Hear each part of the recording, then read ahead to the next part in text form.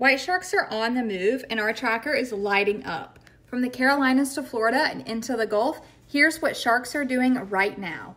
Bella, a juvenile female, continuing her southbound journey off of South Carolina. Webster, a mature male, sliding down the coast from Myrtle Beach, South Carolina, towards Hilton Head. Goodall, a massive mature female, pinging consistently off of northeast Florida. Penny, another juvenile female, has officially entered the Straits of Florida near Key Largo.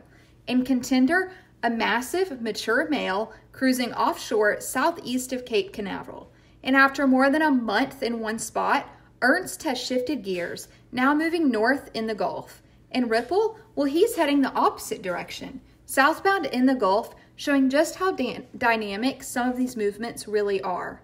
And this is big. White shark Danny is now the third white shark this season to enter the Gulf. Every one of these pings adds another piece to the white shark puzzle of the western North Atlantic, and we're tracking every move in real time. And you can too. Download the OCEARCH Global Shark Tracker now.